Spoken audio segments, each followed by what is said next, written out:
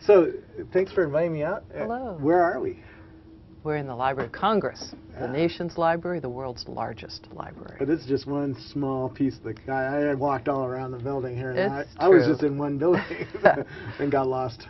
We have 3 buildings on Capitol Hill. Each one fills a city block. Wow. And so you're literally inside of the Madison building, catty-corner to the United States Capitol, in the shadow of the dome.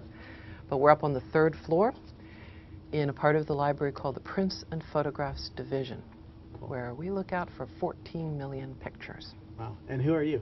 I'm Helena Zinkham, acting chief of the Prints and Photographs Division. Very cool. So, give me some sense of 14 million photographs and prints and engravings, I guess you have here? Engravings, posters, cartoons, architectural drawings, any kind of way that people have represented the world through visual materials. So what's the oldest artifact you have here that you know of? Yeah, in the 1400s, those would be some of the early engravings from Europe. And what's the newest one you have here? We have some photographs made this year by contemporary photographers who were documenting Iraqi war veterans. Very cool. And their life after they've come back to the United States. And the whole purpose for libraries, which isn't to be dead warehouses of stuff, but to preserve the knowledge so that people can use it and get it out beyond our walls. Now, one thing we're all about information and then other people gathering ideas and making them into books or movies or family histories, whatever. Yeah. One thing I didn't understand, and so the public's not allowed in your offices, obviously. No, but we have a reading room. Yeah, right down the hall. Right? Absolutely. And what can people see there? And how much of, out of the 14 million photos, what can they see there?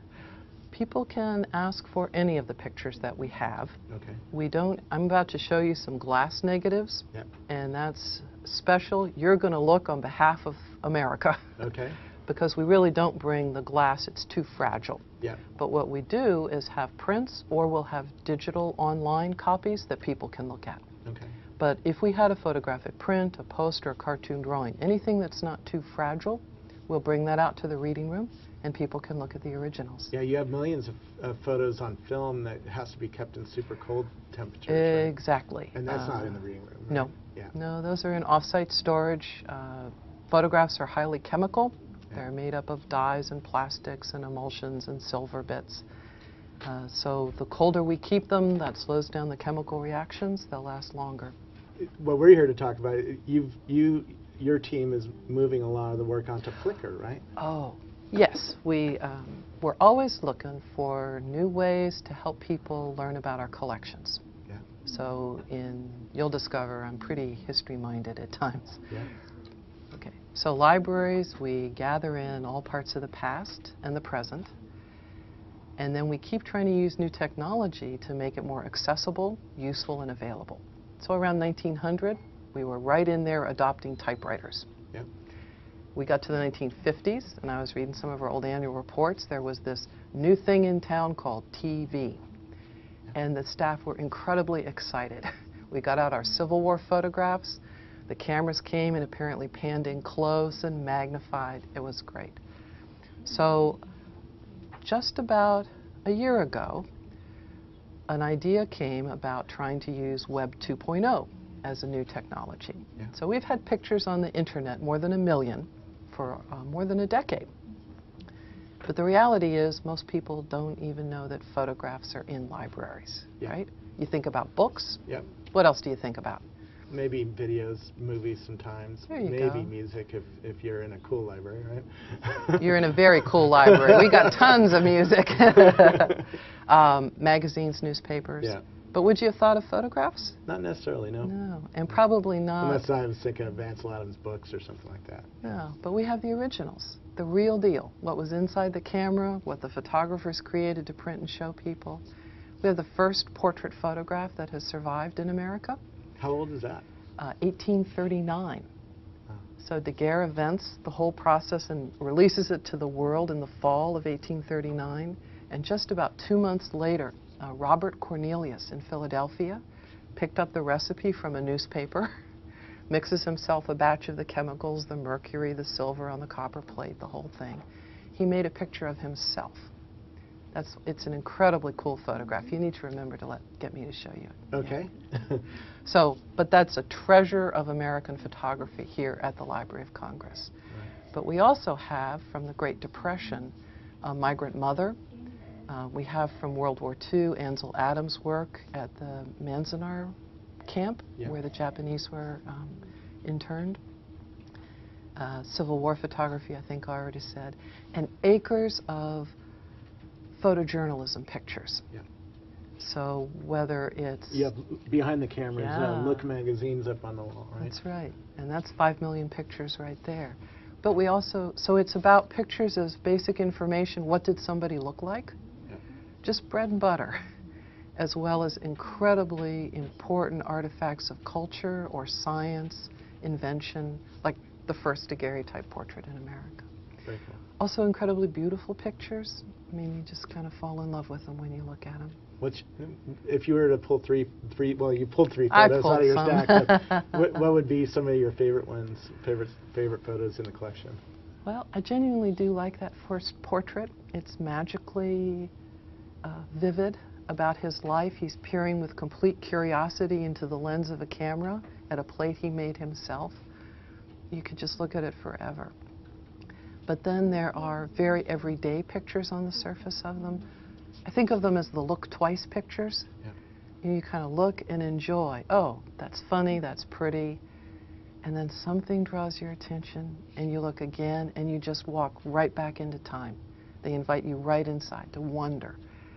Who were those people? What were they doing? Why was the picture made? It's great. Absolute inspiration. Yeah. So, I'm very lucky in my job. How is digital changing your world? I mean, and we'll talk about how you're getting some of these photos into the digital world, but you know, lots of my friends have these Canon 5Ds and Nikon D3s, and we're running around the world making images that don't exist on film or paper anymore. They exist on a hard drive in some data center at Flickr, probably. So is that making your job much more difficult or easier or different? Or you know, do you think 100 years from now you're going to be storing? Oh, like absolutely. We talked about having a data center here at the library. Absolutely. But you know, caring for film photographs is so difficult that I think the library is absolutely up to the challenge of the born digital. So today, for example, a photographer, Carol Highsmith, she travels the country, and she ships us her hard drives, and we load them onto servers and put them in our online catalog. She's an amazingly energetic person, just come back from the Democratic and I think also the Republican convention. Yeah. She hasn't shipped us those pictures yet, but we try to keep up with her. We'll get several thousand new scenes each year, and it's meant to be a taste of life in America, whether she's traveling to a national park or a small town. She literally travels the whole country. So we try to keep up with what's happening today. Another photographer, Joe McNally, he documented for the centennial of flight. Yeah. He was able to go up in some supersonic airplanes. I saw some of his photos. He had really interesting photos of the aircraft, right? Absolutely. Yeah. Some were in National Geographic and elsewhere. But we have 7,000, so it's a very rich body of documentation. Yeah. And we took that collection as a sample. It's wonderful in its own right, but it's also meant to be a sample for, or the counterpart, I should call it. We have the first photograph of people flying in the United States because the Wright brothers papers are here at the library. Yeah.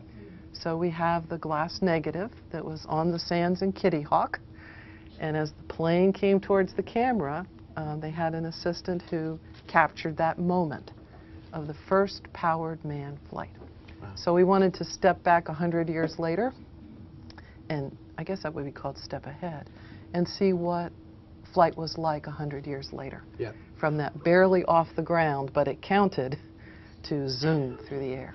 Do you work with the other museums? Because I've been to the Air and Space Museum. Oh, absolutely. That's why when I say we only have a sample, you know, we're not thoroughly documenting space and flight today because there's an entire museum devoted to it. Yeah. Terrific photo collection up there. Do you share your photos with the other museums and lend them out, or?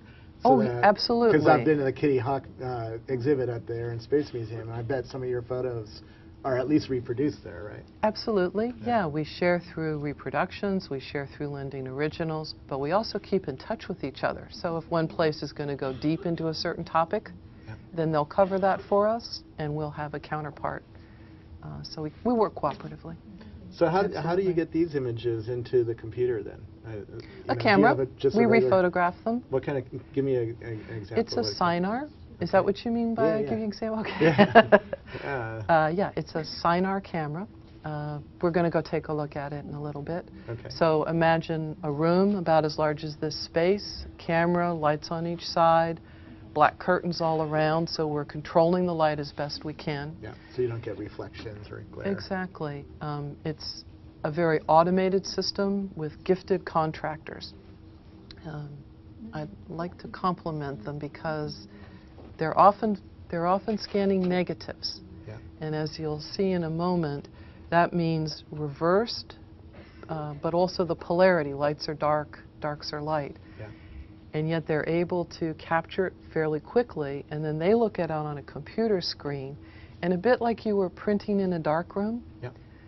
they just enough adjust it. You know, not like art printing, but Yeah. just enough adjust it for clarity, legibility, Do they try to do detail. any, like if there's a rip in the photo Nope, or anything? absolutely not. They don't do any fixing or any? Yeah, I know that we do frustrate people at times who want to put the pictures directly in a book, but our role is to represent the artifact as best we can. Yeah. We want to show it as an authentic object. And we then leave the work of fixing, adjusting to fit the particular needs of a book or a newspaper or other reproduction, wall poster. Each person who further uses the picture needs to do it. It was one of the comments that came up on Flickr. Yeah. They asked, my goodness, why didn't you bump the color and sharpen the tones and the rest? Well, no, we try to be the neutral representer. Yeah. Because each person will have a different idea about how Now to that's print it, how to interesting. optimize it, So, how to repurpose So it, you try to match what's online to actually what's in as front best of we you. can. Do you? So you put out probably JPEG compressed images, right? No, we actually use TIFF uncompressed, And compressed, okay. and then from that we'll make derivative JPEG for easy viewing and the thumbnail GIF for quick display in the index. It's interesting, photographers are different. Some photographers would like to control what they give us, and Yeah. they'll give us the TIFF or JPEG that they made so that we have the picture the way they want it to be. Yeah. That's fine. That's their choice. Our agreement. We'll take the picture the way you meant it to appear. Kind of like Ansel Adams would make a print. The negatives that he gave to the Library of Congress were just that set, his documentation of Manzanar. And he gave it to us, though, with a very specific, in his letter. He gave them to us around 1960. And his note says, please take care of them, but please also make sure that lots of other people use them and see them. Yeah. He wanted it wide open, yes. The come alive. photographer's gift is not just about what you capture with the camera, but then how you work with that raw material to present it to the world. Yeah. And what we worry about as a library is that if we got into the specialized optimizing printing business, that's very subjective. And we would, well, we've decided we do better to represent, keep coming back to that word artifact, don't I? But Yeah. the object as best we can within the limits of digital technology, and then let other people be their own Ansel Adams, right? Yeah. We scan when we can at 3,000 on the long side Yeah. pixels, and there are times when we'll go higher. Yeah. With glass negatives now, not what we have on Flickr, but the projects we're starting today will go to 16-bit depth. So we've been at 8-bit depth for more than 10 years, but it's finally time that we'll go to 16-bit. You can imagine the amount of greater tonality. Even on a computer screen, the photographs have a glow to them that it's just great to be able to see. Yeah. Are you working on capturing any of the photographer's thoughts about making the images? Since many of these photographers are still alive, or like I interviewed Ansel Adams' son, and he had lots of stories about how the photos were made and where they were made and what experiences he had with his, because he was there when the photos were being made, but he's pretty old. He's not going to be around for too many more years, so some of those stories are going to disappear. I know I just visited the museum, and they have the Pulitzer Prize photography room. Isn't it great? It's awesome because they have all the photos there, but they also have people talking. Have videos of the photographer talking, and that really adds a different experience to the photo to understand what that person saw and was experiencing when they made the image. We haven't done a great deal of it with one collection. Let's see, whenever we can gather biographical information about the photographers, we want to have it. We put it online. By the time the George Bain photographs came to us, the news photos from 1910 to 20, not only was he long gone, but many of the people who worked around him. But one of his relatives very recently did get in touch with us, and so you bet we are working hard to gather whatever family history and more we can. But as an example of what we have, that's Dorothea Lange. Yeah, right? the migrant mother, Dorothea Lange. Lange. We have not only the notes that Dorothea Lange made at the time the photo was taken and sent in to Roy Stryker. We have what she said 10, 20 years later. And even best, we also have what Florence Thompson, the migrant mother, said about it. And I think that's my absolute favorite, when we have not only what the photographer was trying to accomplish, but if they were showing people or towns the chance to hear from the subjects of the photographs. And the different points of view can be amazing. So one of our great reference librarians, she wrote up both sides of the story, and they're up on our website. For this photo? For Migrant Mother. So we can look that up, Yep. Migrant Mother, You bet. and we'll find that. Yes. Now, you're wearing gloves. Oh, yeah. Should I always wear gloves when handling photos, or just for certain kinds of photos? No. Actually, if you came into our reading room as a researcher, Yeah. we would welcome you. And then if you were going to handle fine prints or photographs that didn't have a large mount on them on the sides, we would ask you to put on some gloves. Either the white cotton, which is what I brought you today, but I'm going to get ready to flip a glass negative for you, so I have on the thinner latex. Yeah. If a lot of people want to come to Washington, D.C. and see, you know, all the sites, and Library of Congress should be one of the stops. What are, if they have an hour here just to see your collection, what are a few things that they should look for inside the reading room or out down in the if you had 1 hour in the whole Library of Congress, what most people really enjoy is going to the oldest building. It's named for Thomas Jefferson. And just standing in, we call it the Great Hall, and looking down on the main reading room at other people doing research, or visiting, you get to soak up a sense of how amazing the kinds of information and the potential for knowledge that is here at the library. And you also get to look at one or two of the exhibits, which is the quickest way to see a variety of photographs, prints, books, movies, sound recordings, newspapers. So the fastest way to cut across the breadth of the collections is actually to go and see the exhibits. Today it's called Creating the United States. We're going to go look at that as well. We are. Excellent. That's going to be fun. If you had 1 hour in our reading room, then I would, in other words, you really just wanted to come to the Mecca of photography or something, then we'd invite you in. And I'd probably turn you loose on the Farm Security Administration collection and let you browse through the files in the reading room. We'll go take a look at that later, too, if you like. Or tour the world through a kind of photograph called stereograph. So you can see in 3 dimensions. And those 2 collections are stored in our reading roam. Those used to be really popular in the early 1900s. Oh, yeah. Millions and millions were made. Yeah, in San Francisco around the '06 earthquake, they had stereographs of what the earthquake looked like. We have some here. Yeah. That'll be fun to go look at. All right, let's do that. Cool. Well, thank you so much. Oh, you're most welcome. This is a lot of fun. Actually, I'm going to... We should talk about Flickr. Yeah, Flickr, and talk about... Look at these actual pictures. Yeah, let me get behind the camera, and then... We thought about trying to build a Web 2.0 site here at the Library of Congress. You could laugh now if you'd like or something. No. Because as, of course, we got deeper into it, we realized the whole point of Web 2.0 is wonderful communities that already exist. And instead of trying to bring people to the library, we should go out and participate. Yeah. And that's exactly what Flickr offered us. An existing photo-friendly, photo-loving community. Yeah. And then the question was, would they be open to old pictures? Yeah. And it turns out they were. How many visits have you had to the Flickr site, do you know? Right. Very close to 9.5 million views of the collections. Wow. I don't think I really know separate visits. Yeah. But about 15,000 different Flickr members have asked us to be a contact. So they're interested enough in the old pictures to have our new loads enter their account page. We've had many thousands, something like 70 to 80% of the photos have been favorited. Yeah.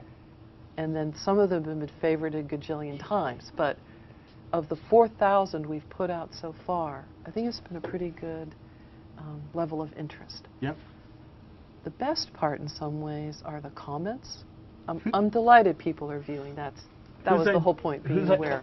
Whose idea was it to put that on there? Was it a team decision, or did James Billington come in your office and say, yeah, it's time to go on Flickr? Because I know he's pretty progressive. He is, actually. Yeah, I met him at Google one time. He's the guy who runs this place, right? So he is. The Librarian of Congress, Dr. James Billington. Yeah. He is he is actually all about the future and making sure that the present uses the past to build a better future. Now, we have a more formal statement of our mission, but we're to acquire, preserve, make available, make useful, not just keep locked inside our walls. So tell me about that original meeting where you guys decided to use Flickr.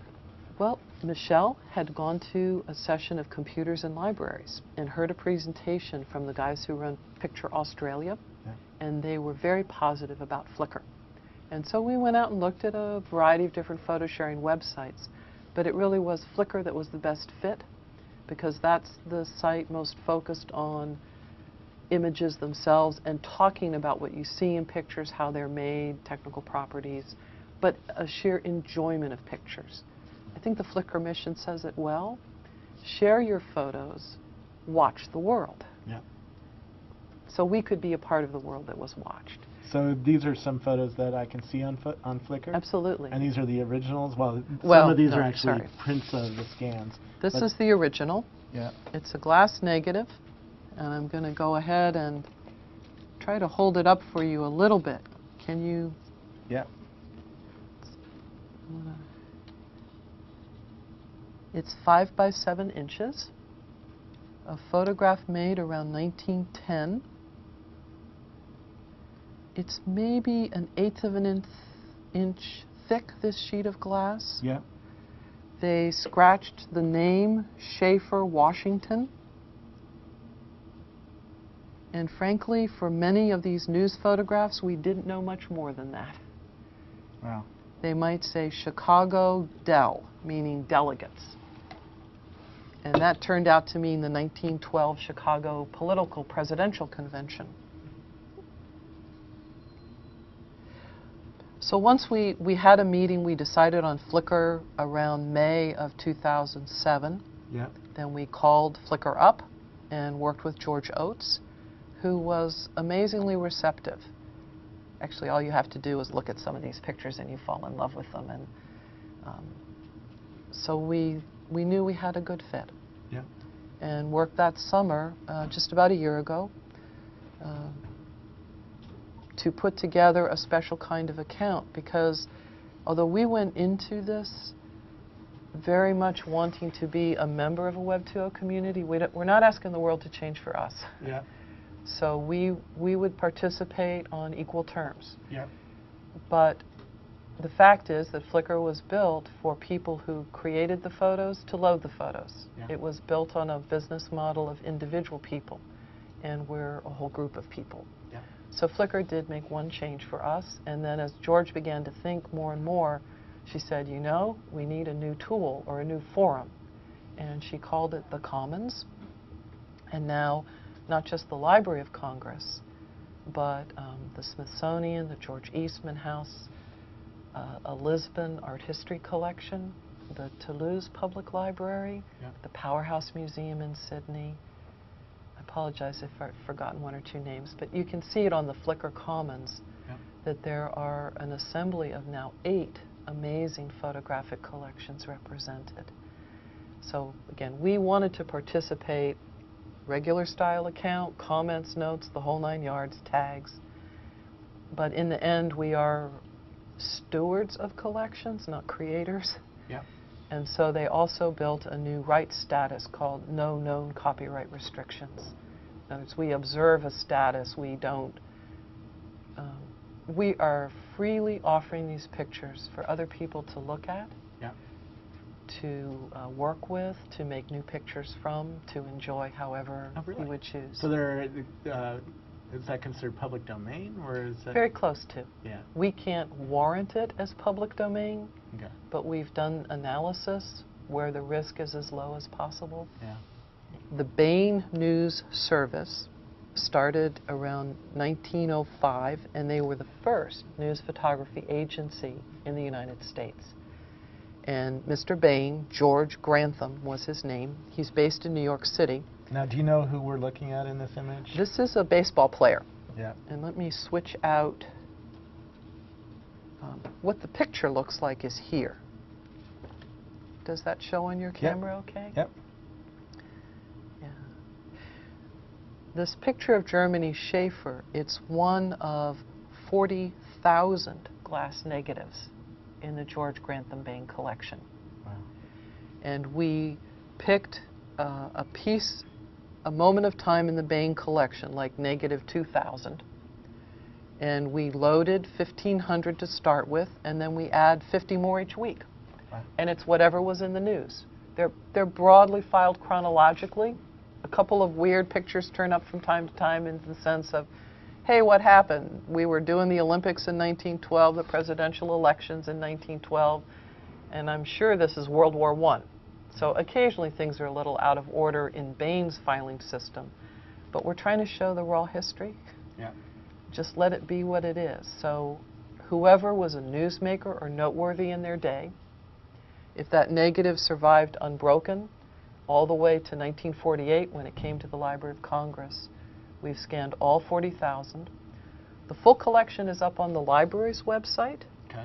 So if someone got seriously interested in Bain, they hop over here, explore. Yeah. But from the Flickr perspective, we add these 50 new each week, and our call was, can you help us identify? And has that happened at all? Oh, tremendously. Every single day. It's great. And sometimes not just one person identifying, but a whole conversation. Yeah. People will know different things. So Germany Schaefer is actually a picture that we researched because he represented to us such a baseball player who's a catcher. Yeah. But he borrowed the photographer's camera for an opening day of the Washington Senators playing the Yankees up at in New York City. And he was a sideline comedian. You can kind of tell from the expression on his face. So we did about 5 hours of research to learn everything we could about this photograph. Yeah. So we know tons more could be told about each of these. But for the 50 that we load each week, it could be a naval boat, a dirigible or airship next to a movie star, a book author, now, boxers. Do people ever, because on Flickr you can put photos into the comments, do people ever say, yes, I have a sister photo to that, or yes, I have a photo in that series or something, and do people do that? Yeah. Tell me some stories. Okay. I'm going to switch out to a view of New York City, where there was an Olympic parade coming down Broadway, I think. Yeah, because that sounds right. So people began to debate what part of New York City it was. And one person went ahead and read the store signs and wrote in to say, based on the store signs, it's probably Broadway. And then someone looked at the cross streets. But in the end, a person sent in a photograph from the New York Public Library that showed the same intersection and had a complete caption with it. So there was visual verification of the site. And then someone got interested in the streetcar, which had been called a cable car or something. And anyway, said, no, look at the rails. I mean, tiny little detail. and went into some of the transit history of New York City. So they brought that whole picture alive as a slice of time of New York. Yeah. They knew the names of all the people, the Olympic athletes who were in the cars being celebrated. Anyway, it was great. Do you ever do a display where you show a moment in time captured by 50 different photographers? Because, like, I shot Ronald Reagan when he visited Silicon Valley, and there were so many photographers. Yeah. Not only there was 40,000 people in the audience, a lot of people were taking pictures from the audience perspective, but the Mercury News had 3 or 4 photographers, and the AP had photographers, and I was up there, and we all captured different slices of the same moment in time. Mm-hmm. Do you ever try to repiece together a moment in time like that, captured by different cameras? The closest we've come is September 11th. Yeah. We do sometimes, well, we have things like Lincoln's inauguration, where we might have 4 or 5 photographs occasionally by different people. When you get into the 20th century, that's when we tend to have multiple people documenting the same event, because you want a variety of perspectives. Yeah. One person's eye is fragmentary. Yeah. So having multiple viewpoints is always healthy. On the other hand, there's limited resources and time for a library. But when it came to something like World War II, September 11th, the Great Depression, we definitely have many different photographers representing. Yeah, I'm just thinking, I'm playing with this new technology from Microsoft called PhotoSynth, which lets me take something like 50 to 300 images of like a room like this, and I can stitch them together into one right, experience. and make it, yeah. And I'm wondering if you're starting to think about how do you do that with the photography that's coming into the collection. I've done some experimenting with Microsoft on that, actually.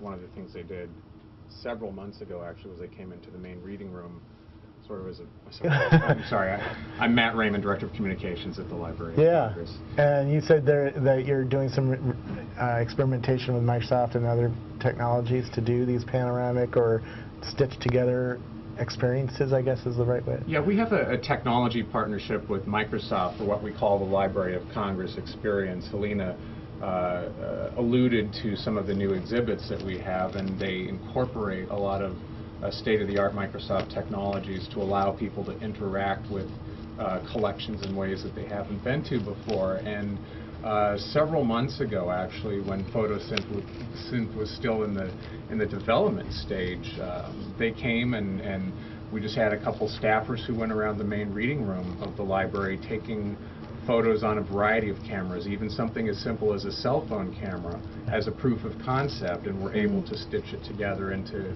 a very early PhotoSynth. So the main reading room was probably one of the first, I think, architectural spaces that was ever rendered using PhotoSynth. Very cool. Yeah. Very cool. I need to get my glove on my right side here. This is called Weavers at Work.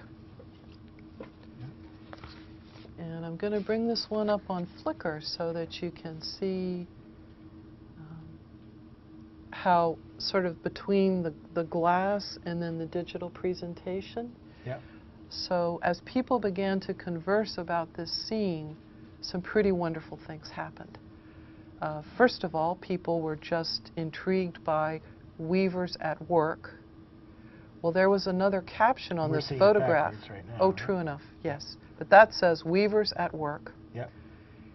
Here it says the New York Blind Association. And so one of the first benefits of putting the negative up on Flickr,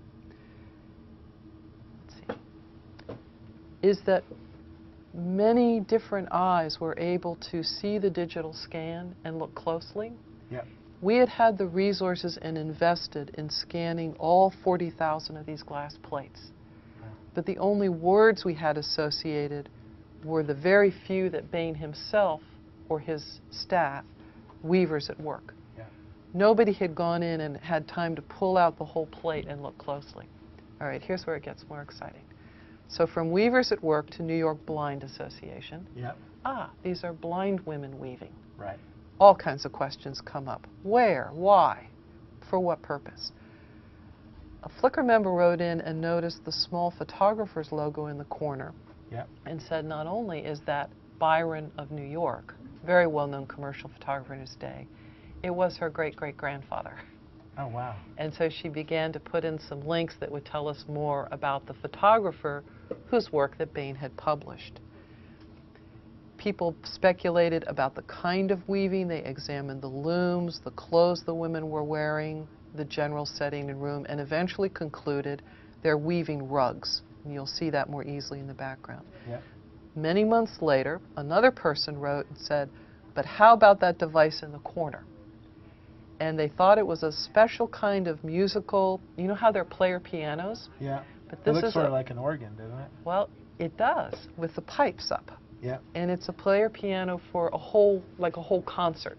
Lots of different notes and tunes, way beyond a piano. Yeah. And sent in a link to Wikipedia where there was a drawing of such a thing, and is hoping that a Flickr member will write in and confirm the type of musical instrument. Wow. So the pictures come alive for people and looking at all different aspects and factors. And I'd just like to go to the computer Sure. and show you. So we picked two collections. One, the color transparencies from the Great Depression and World War II. We're pretty sure that would surprise people in a happy way, Yep. because most don't think of color in World War II. Yep. And the chance to see your own life if you're in your 80s, Yep. but how life was as a child, or the stories that your parents and grandparents told you about. To see that so vividly has meant a lot. People, and that's reflected in wonderful comments of appreciation, but also comments of memory and stories retold. My dad talked about building ships. My mother told me about working in a factory that I'd never seen a picture before. Yeah. Other people wrote in to tell us about history that we'd heard of Rosie the Riveter, but no one had ever said to them that African American women had participated as well. It hadn't been in the textbooks. So we have symbols and icons. That's great. But the photographs were giving them information that they didn't know from written stories and written records. So it's a very important language and important capturing of the past. Not just approachable, but sometimes information that you wouldn't get otherwise. We also, with the color photos from World War II, people are looking so wonderfully closely. They'll occasionally write in to say, you know, that isn't a P-51 plane, it's this other kind.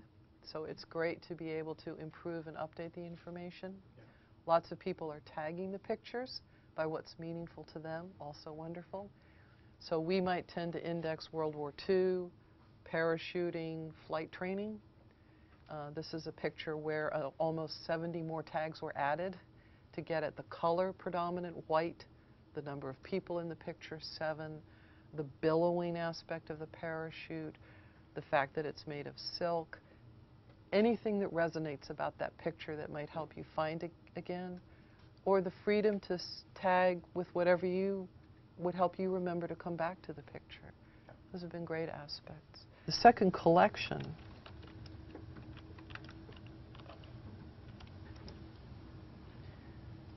is the news photographs from around 1910 to 1920, the Bain collection.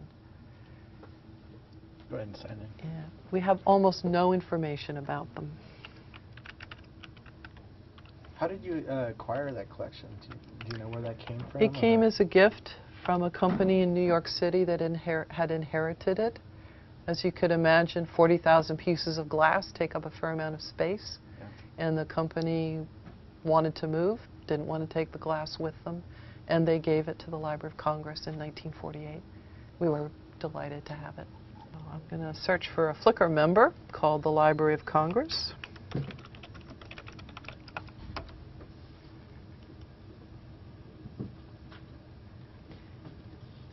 And when I go to the library's photo stream, I'm shown the two collections, the color photography we've spoken about. There's 1,600. Yeah, it's coming. And I just wanted to quick scroll through for folks to be able to see, or invite you to come and visit yourself. Yeah. Probably be more meaningful. And these are all from the 40s? Yeah, some were taken in 1939, but basically the early 1940s. Now, are these from around just the United States, or are these the world, or? Just the United States. Yeah. including, though, Puerto Rico, Virgin Islands. So there are some pictures of what were at the time territories, Yeah. now United States, but it's meant to be a home portrait. And it begins showing things that had happened during the Great Depression, but soon moves into, so showing the rural South, for example, land erosion. That's the Yep. the slideshow is a wonderful way to enjoy looking at them.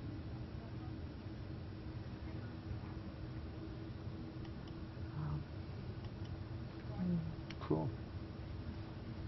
So people see a picture like this and they might say, Huck Finn, Yeah. memory of Tom Sawyer. Or they'll write to us about they still live in that town and what it looks like today.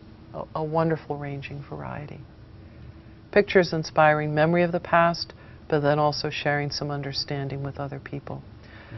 We've also enjoyed that folks will write in with, they seem to appreciate the technical properties, the quality of the composition. I want to go back. I've probably gone too far back, haven't I?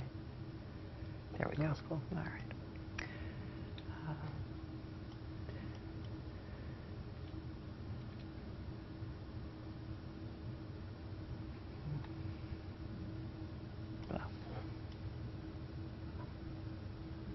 The Library of Congress computers are heavily used and our response time slow a bit occasionally. It's no different at home. Good. But of course you can also search. Yep. And I'm going to try one of our favorites, which is a house in Houston. Again, to give you a taste of the kinds of amazing comments people have provided. In this case, a photograph that has almost 200 favorites and more than 20 comments. Very gifted photographer here. His name is John Vachon. Yep. Sorry. And he's, no, please, I'd love to hear what you think of the photos, too. I'm just trying to capture them in B-roll so that Rocky can use them. Okay. These will be edited in later. So what's this photo? It's a house in Houston that has now been matched to the Google map that shows the current location. Wow. Debate about whether the house is still standing or not. The groups, so far houses with towers, the gingerbread house people have been interested. But someone read the street address. Does that say 1900 Franklin written on the side of a curb? Right? So the Library of Congress went into this knowing House, Houston, Texas. 1943 May, photographer. I think we gave it some pretty good subject headings. Houses, carts and wagons, World War II, and the location. But other people, with that extra boost of resource and participation, look at that. Cart, Pepsi, laundry, clothesline, Queen Anne house, veranda, gingerbread, merchant, baskets, valley fruit. I mean, it's amazing, right? Yeah. Lots of tags. And then the comments. Fantastic place, beautiful detail. I love the double wraparound porches, memories of air conditioning and what it was like not to have air conditioning. But then they start to get in, is it really the 1900 block of Franklin? In here they'll match it up to the Google map to prove it. And then old Pepsi logos versus Coca-Cola. There's the Google map link. But in the end, a sort of a basic, I love it. I may not know why, but I do. That's pretty cool. Not everything needs to be explained. I'd like to do one more search for you. Sure. I told you about the weavers at work.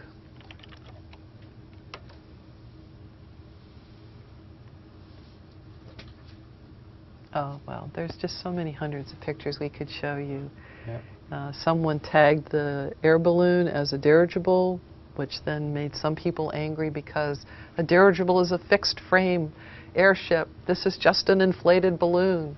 But it's still a beautiful picture. Oh, right, that's not the issue. Please take away the dirigible tag. Well, we're actually approaching this, again, Web 2.0 spirit, really hands-off. And in a weird way, by the time they finish the discussion, what's a dirigible, what's a balloon, it becomes a very informative picture to turn to if you wanted to know the difference between them. Yep. And in a weird way, it becomes about a dirigible, even though it doesn't show you one. Yep. So it's just been something to see. We've loaded the 4,000 pictures, the color photos, a lot of memory and history. For the Bain, we knew so little information about the negatives going in that we're getting basic good additions that we then fold back into our home catalog. Yep. So it's been a tremendous help. For many years, people have come into the Library of Congress and volunteered here in our reading room. We have about 10 volunteers at the moment. So the library's always depended on help from others. And pictures, I think, in particular. You know, how much information do you write on your own pictures? Not much. Not that much. But I bet the time will come when we do need to take all this caption and we'll put it into the headers of the digital files so things walk around together more. So with the Bain, because all we knew was Weavers at Work, and then people wrote in to tell us the name of the photographer as well as Bain, the publisher. And so we Can have... you show me that image again? Mm-hmm. Yeah. Let me, This is clean up the- my white balance. There you go. Weavers at Work. Yeah. So we actually, I'm just going to scroll down and show you how the conversation developed. Yeah. This is my great-grandfather, Percy Byron. Here's where more of his collection is available. Wow. We say thank you. And in fact, I went ahead and added a direct link into the part of the Museum of City of New York collection where not only more Byron photos are, but the fact that there's 200 more just of the New York Blind Association. Wow. So And if you had wanted no to idea see... this existed before this. No, we were competent and could have looked it up, but with 40,000 negatives, we hadn't had the resources to get started. I hope it comes across for people. We love this stuff. We would love to be able to caption it. But there are 14 million pictures, just about 40 people on the staff here, and we need to prioritize to what we can do that nobody else could do. Yeah. So that would be the initial scanning. We have very gifted catalogers here, and they can describe thousands of pictures every year. But when you have tens of thousands and millions, that chance for expert volunteers or people willing to help us look things up is terrific. So you have, in this case, a descendant of the photographer helping, but you also have people who understand weaving helping, and people interested in music. Cool. Thank you very much. You're most welcome.